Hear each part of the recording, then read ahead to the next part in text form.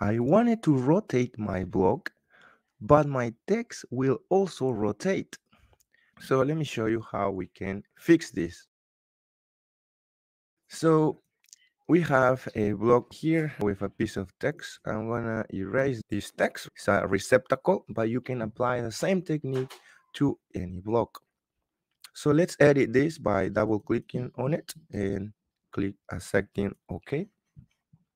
The first step that we need to do is to add a piece of text. We want a smart text, in this case, an attribute definition. So to add an attribute, I'm simply gonna use the ATT shortcut on my keyboard, and we will have the attribute definition dialog box. So for a tag, I'm gonna use an abbreviation type, and then for my prompt, I'm gonna ask the question, what type is this receptacle? For my default here is basically the number or value that we use the most. Number 1 would be the most used. And for the justification, it's important to pick middle center, so our text keeps rotating from the center point. Text style standard, that's fine. My text height 8 inches, that's fine. The important part also is to make sure the lock position is checked. And let's click OK. So I need to specify my start point where I'm gonna locate this. And doesn't really matter now, I can move it, but I'm gonna place it over here. So if you place it incorrectly, you can still left click on it and move it as you wish. I'm gonna place it there, that's fine for me. So again, we just added a attribute definition here. Nothing really crazy, we didn't do anything special, but here comes the fun part. So we're gonna add a couple of parameters as well as actions, and the first one is, of course, using our authoring palette. If you're not seeing it, go to your ribbon and it's here, authoring palette. You simply activate it or click on it. First we're gonna need is the point parameter, so let's click on it, and following instructions, specify parameter location.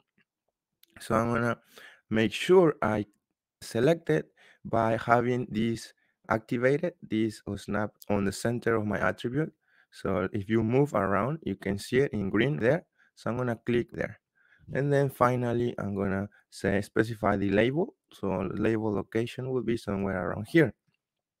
So we added a point parameter, but now you can see that there is an exclamation mark. If you're familiar with dynamic blocks, this means that there is something missing here. Well, what is missing is an action to this parameter so it can function properly. Let's add an action. But before, we need to change some properties on this point parameter. So let's select our parameter point, and we need to scroll down and change a couple of things here. So the first thing is to change the chain action from no to yes, and then our number of grips from 1 to 0. So those are the two things that we need to modify on our point parameter in order for this to work and keep our text horizontally. But that's not all. What we need to do next is add our action to move our point. So it's here, move. So once we select it, says select parameter. I'm gonna select this parameter, and then says select objects. So the objects that we need to select, of course, are our attribute and also our parameter point. So let's select both and press enter. You can see automatically the exclamation mark went away. That means we did finish this first part. Now what we need to do is create our rotation parameter. So let's go to the authoring palette, go to parameters, and add the rotation. So I'm gonna click on it and then specify base point. So my base point gotta be at 0,0. However, I cannot snap on it. That's not a problem. I'm gonna type 0,0 and press enter. Once I do that, you can see that I'm starting from the 0,0 origin point. Next, the radius of our parameter would be around this point parameter. So I'm gonna click on it. And then finally, AutoCAD is asking the default angle. So I want to activate this ortho mode, so that way I can go straight. I'm gonna click on it, and boom, we see exclamation mark. This is again because it's missing an action. We're gonna add it now, but before, it's important to select our grip and move it by clicking on it. And I want to move it exactly on top of my receptacle, like that. This is important because I want to rotate my receptacle from this point, so that's easier to rotate. Again, we're having an exclamation mark. So let's add an action really quick. Let's select the rotate action.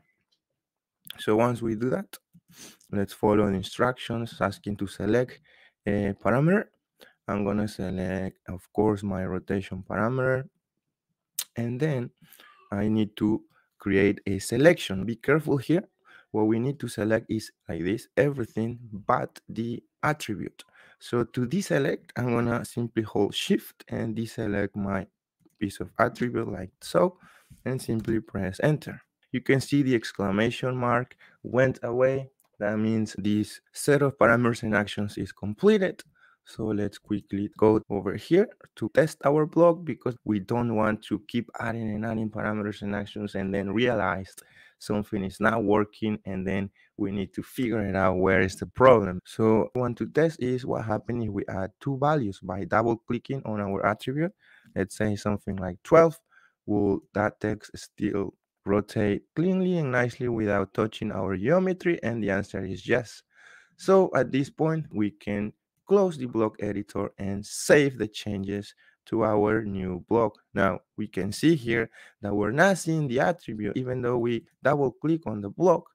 This is because we're missing a final step, which is to kind of refresh or sync our block with the ATT sync, and that way we can select our block, and that way we can see our attribute over there.